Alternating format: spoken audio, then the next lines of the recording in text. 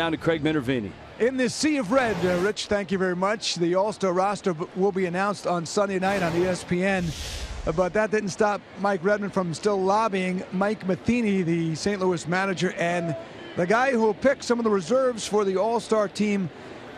That will be announced Sunday. Now, Matheny told the media that the team is already selected today. He did not say whether McGee was on or not on the team, but at least Mike Redmond gave his 2 cents. And certainly can't hurt McGee here in person. Has got a hit already. He leads the all-third baseman in average by more than 20 points at .313 in hits, over 100.